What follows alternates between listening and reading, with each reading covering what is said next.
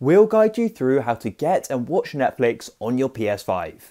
So if you go into the Play Store, you're not going to be able to go and find the Netflix app because you're in the game section. What you need to do is go right to the top of your PS5 in the top left, and you'll see the option for games, and go to the right of there, and then you can select media. In media, you want to go into all apps like this, and then you can tap down, and you can then go and see Netflix here. So go and select it, and then you can tap on download, and then it will start downloading. It won't take too long, it's quite a small app. After it's finished downloading, you can press the back button, and then you can scroll up and you'll be able to find Netflix at the top of media. So you can tap across using the top buttons or just select it, and then you can go and open Netflix up just here, and it will take a moment to load, and then you can go and sign in to your account. Once it's loaded, you can then tap on get started or sign in. So I'll go and press on sign in. Then what you can do is use your phone or your remote to log in, so you can do whatever works for you best. After you've signed in, Netflix will then load and you can choose your profile, and then you can go and start watching.